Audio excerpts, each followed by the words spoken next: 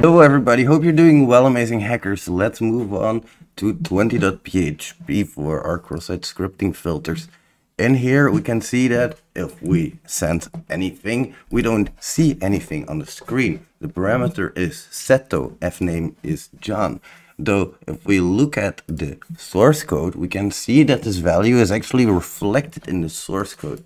So again, we'll have to break out of this context by entering these comment and characters, and then we can insert our attack vector in here.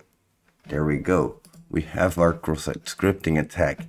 Now that's 20.php, real simple HTML comment context. Does this occur often? No, but does it occur sometimes? Yes. So you have to keep an eye out for it. Thank you very much. See you in the next one. And in our next one, if we again enter our context and we exit it through the end HTML characters, we can see that we can insert some stuff, but script alert will not work. That's because script and alert are filtered out in this case.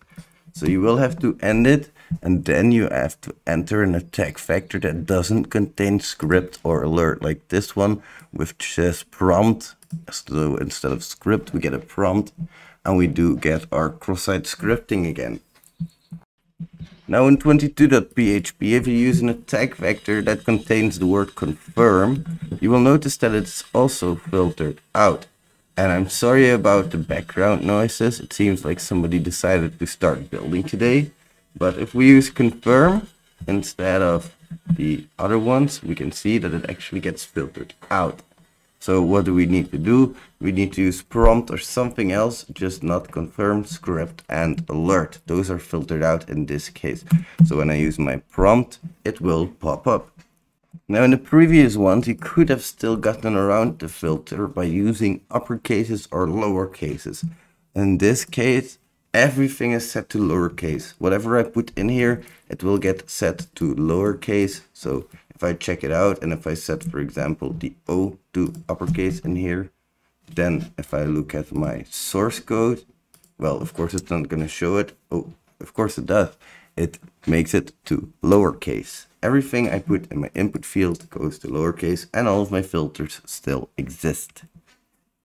And 24 is a funny one, of course, because in here, whenever I put one of these characters, a greater than sign, I can see that in my code, if I look at it, there we go, I can see that my greater than signs get removed. So that means that I cannot easily exit my comment context anymore, or can I? Because HTML entities still do exist, and you can insert these HTML entities like greater than. This is a greater than sign in HTML entities, and we have the same over here. So if we pop this up, we can see that we get our alert.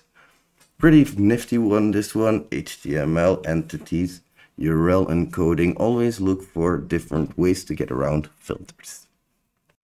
Now in 25, you will see that script, alert, and prompt are being filtered out, all of them.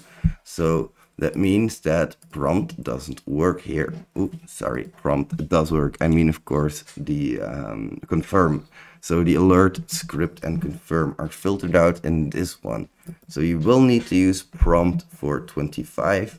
But if I use the, let's see, the alert, for example, instead of the prompt, I can see that it does get filtered out.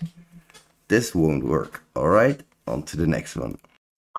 If we have a look at 27.php, we can see that not a lot of things are accepted here, and you will have to use a little bit of brute forcing, because pretty much only the SVG is allowed here. So let's make an attack vector and let's open the SVG, and then we can say on load, for example, equals prompt, and then we have to encode that greater than sign again, and we can see the SVG loads and we get an on prompt.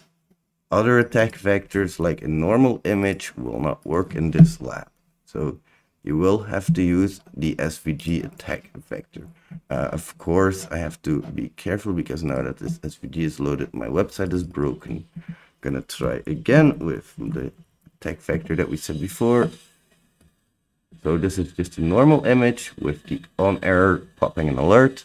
If I submit that, it does nothing here. I need my SVG file.